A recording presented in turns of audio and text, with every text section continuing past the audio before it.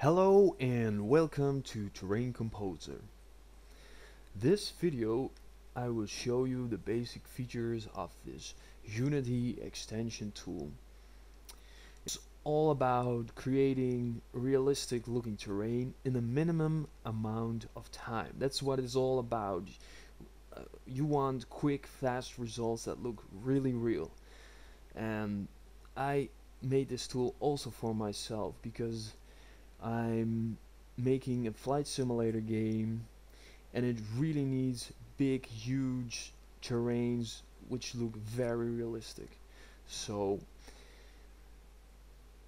I needed a tool to do that, and I could not find something that fitted my needs, so I had to create my own. And in this video I will show you the basic features of how to create a color map. I want a canyon that looks realistic, and I'm going to mix it with two color mix two color groups together, and also mix it with a satellite image on flat surface on the bottom here and in those flat places over there.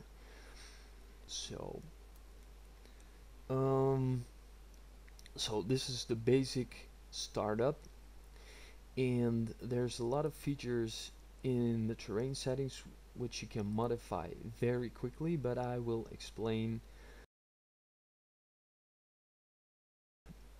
But you have a quick overview here.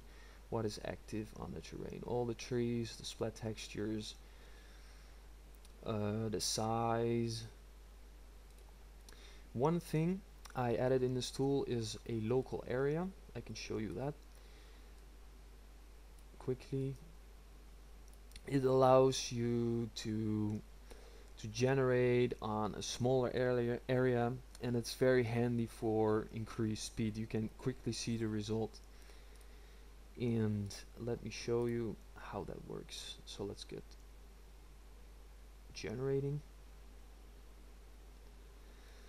Here you can see it starts here and it's in the corner there. If you want it a little bit more back, generate again.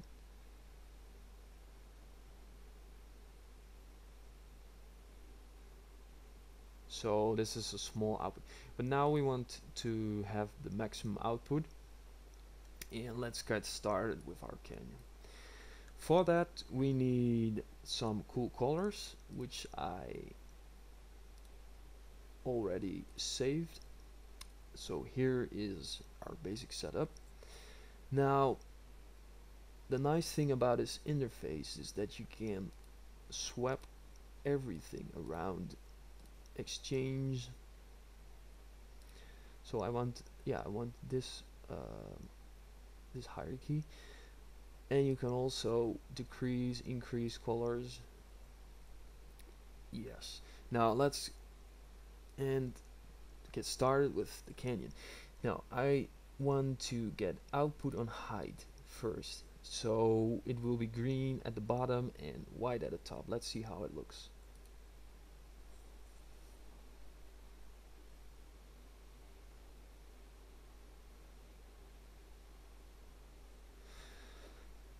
There you go.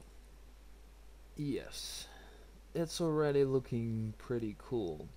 um, I like the green to go lower, so we put that one lower. And a cool feature of the the curve is, first you have a random curve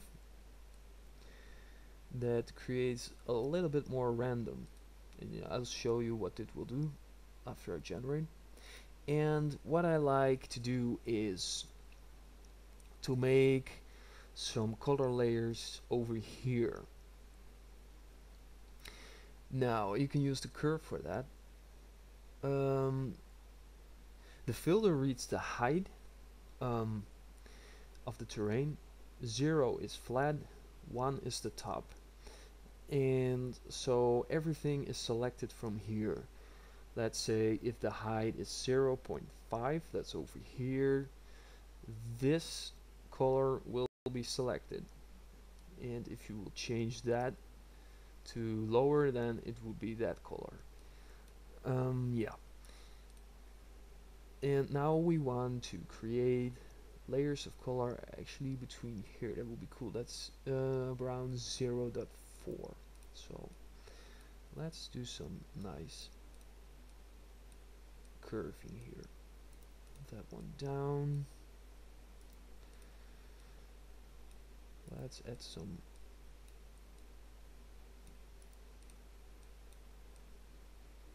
Okay, let's see what happens. A little bit more. Yeah.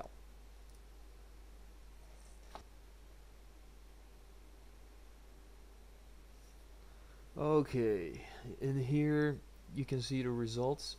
The pixeling here, the variation in color is caused by the random here, which is a little bit too much. I'll put it a little bit back. And here you can see our layers, which is caused by the curve, and is looking pretty good. Okay, that is filter 1.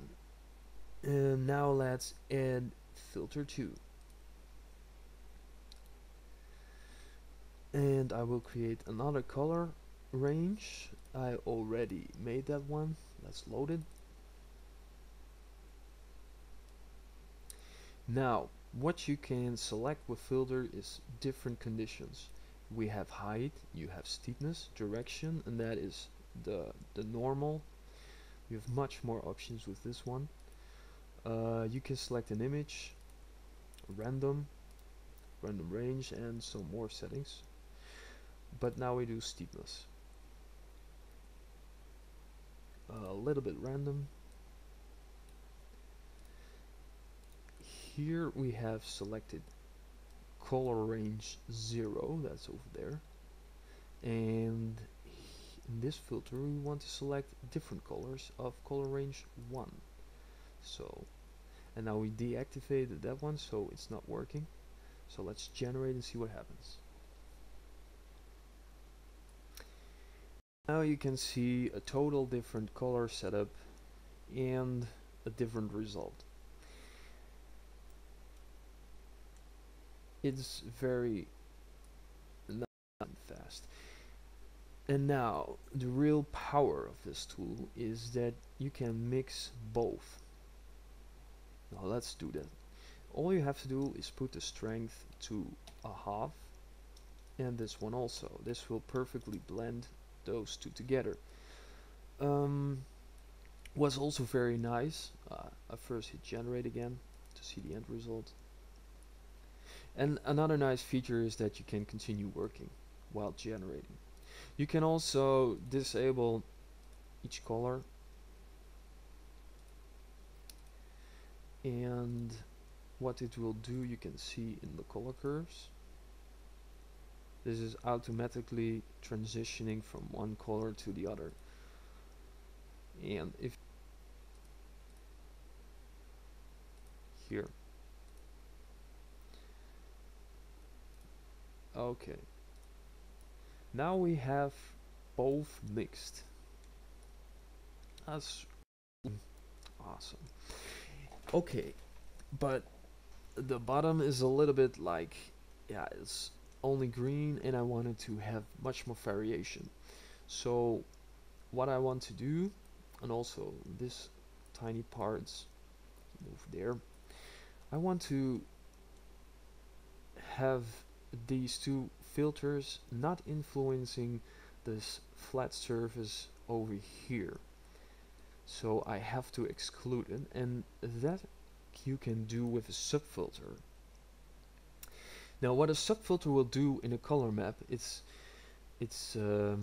determining the transparency. So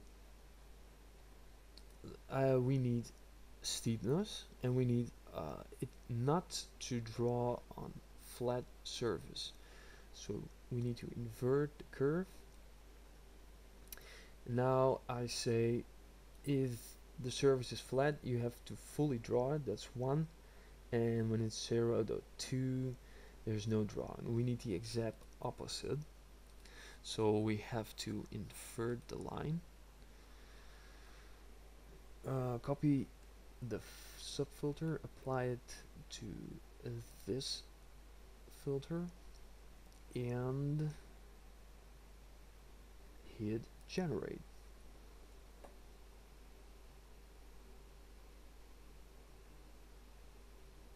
Okay, now you can see it excluded the flat surfaces. Now we can blend in our satellite image on the darker part. So for that we create another filter, we select image, and we select our satellite image, canyon, and that's this one. Now we need the exact opposite of this subfilter applied to the satellite filter, and invert the line so it's drawing exactly on the opposite. And all you have to do is click generate, and what you can also do is selecting the color. Close it, and we want a color that is blending in a little bit higher. I want to blend it in with that color. Okay, let's hit generate.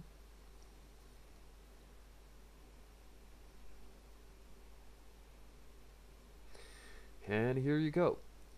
Now you have it mixed, fully mixed with your canyon terrain, and it looks pretty cool.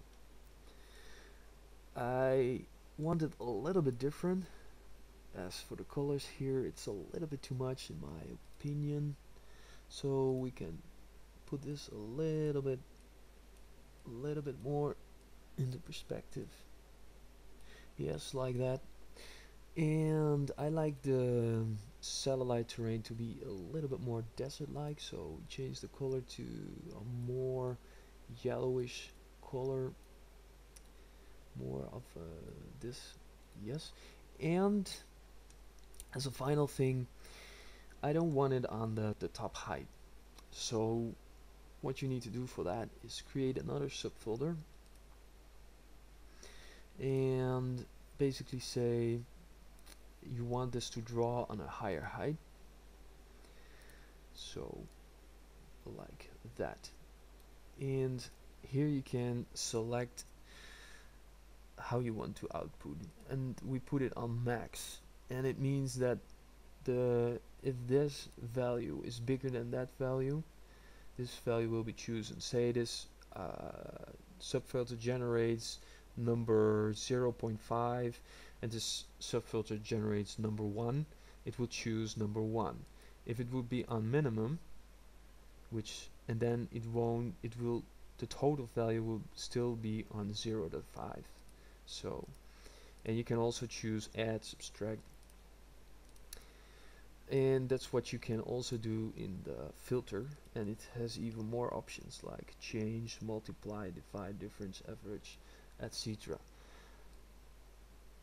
So here we want that subfilter to be applied, and we want it also here. We copy it, paste it, and we paste it in here, and here we want the opposite. Yes, and also on minimum, so it should draw whenever there. Okay, let's see what the output is gonna be.